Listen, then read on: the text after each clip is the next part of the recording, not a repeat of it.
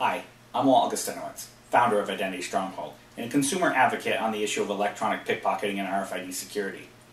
The Wall Street Journal recently reported that they tested over 100 mobile phone apps and found that a high percentage of them actually transmit your personal information, such as your device ID, your location, gender, male or female, age, etc. to third parties. So we posed this question: could it also send information such as credit card account numbers just from credit cards that are just nearby the phone? And the unfortunate answer is yes.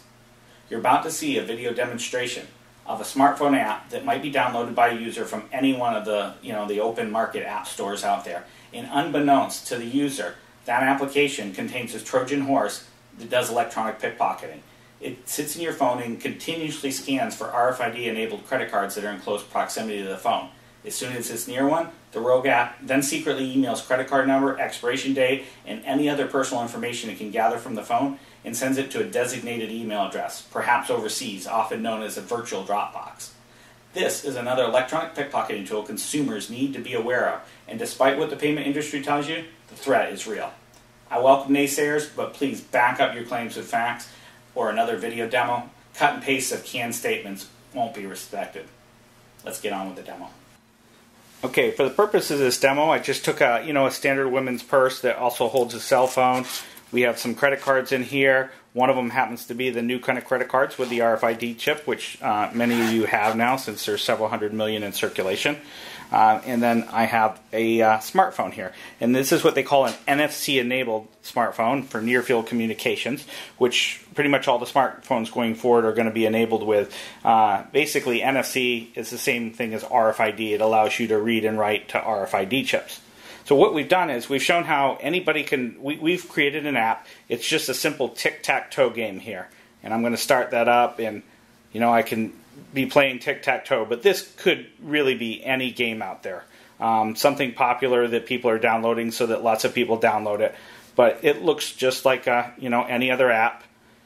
Okay, and I'm going to exit out of it. Doesn't even have to be running, but you may have downloaded at one time, a game or an app with a rogue electronic pickpocket application in it. You'll see what will happen is I'm going to actually just slide my phone in here, and I'm going to zoom in on the computer in the background, and you'll notice every time it's actually reading that card. It actually just did it twice.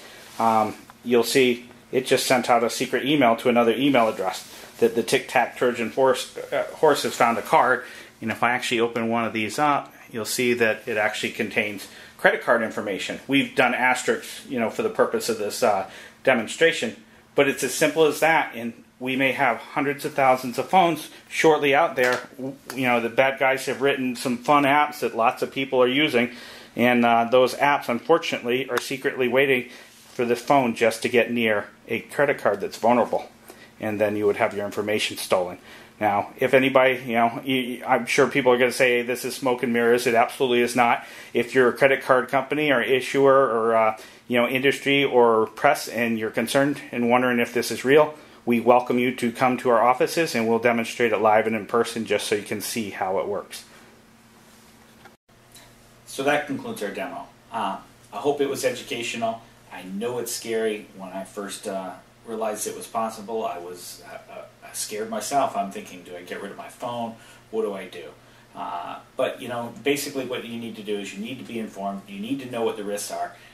If you have any questions about this, please visit our website, idstronghold.com. We have lots of ways to protect yourself, as well as a lot of news videos and things like that, so you can get more information about the dangers involved. You need to be informed, and it's as simple as that. And if you're informed, you can be protected. Thank you.